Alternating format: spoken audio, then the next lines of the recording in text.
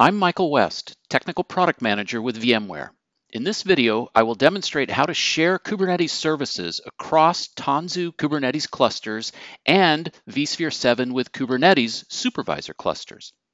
Let's start with a quick example of how Kubernetes services work within a single cluster.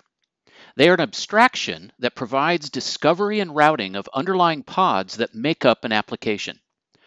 When a source pod needs to access another pod in the cluster, it does a DNS lookup of the service name and then accesses that service via the cluster IP. Traffic is routed to one of the endpoints for the service.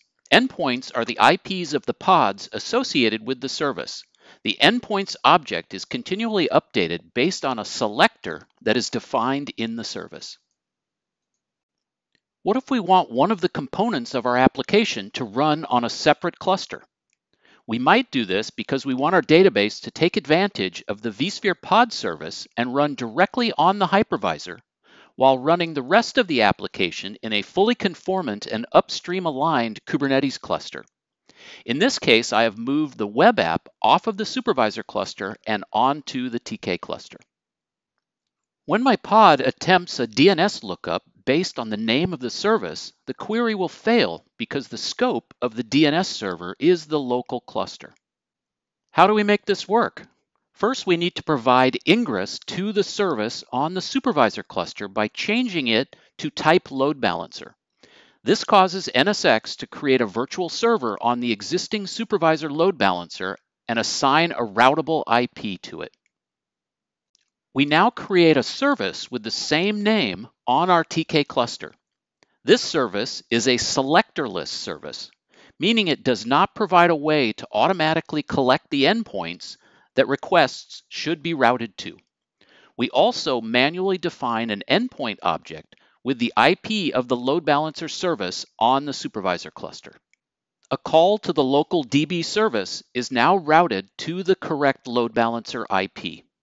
The endpoints object for that service contains the IPs of the pods associated with that service, and traffic is routed to one of those pods. Let's see a simple example of how this works. On our supervisor cluster infrastructure service namespace, I will create a deployment and a load balancer service. This pod runs a web server that echoes a simple response when queried.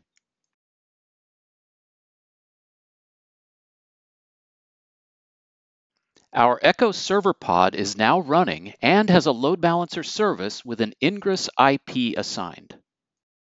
Now I will deploy a pod that can be used to call our Echo service and then exec into it. The curl command is used to get information from the pod through the Echo service. Both the service and the client are running on the same cluster.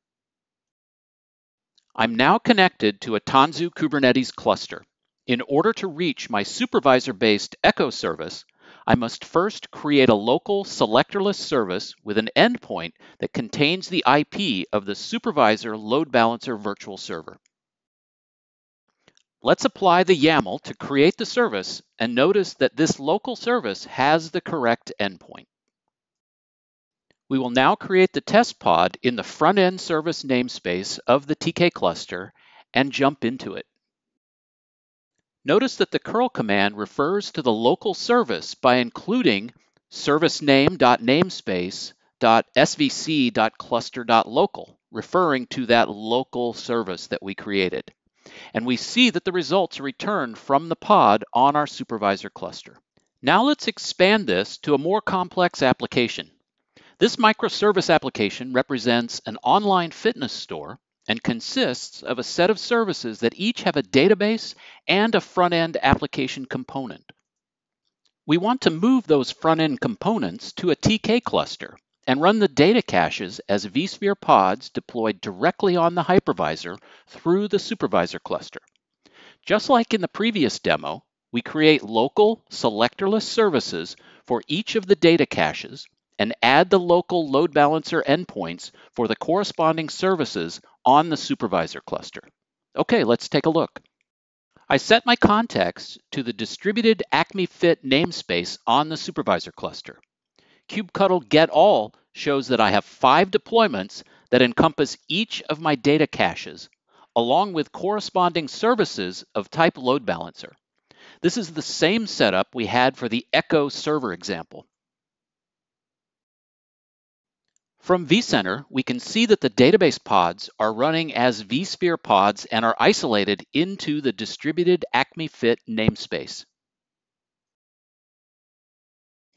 Now from the TK cluster, this is a list of all of the non-database pods and services that make up the application.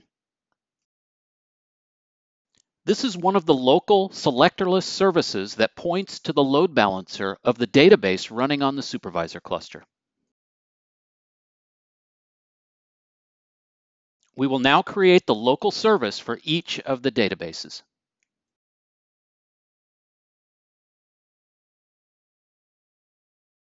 The front-end service is a load balancer service running locally on the TK cluster and is the UI for our application.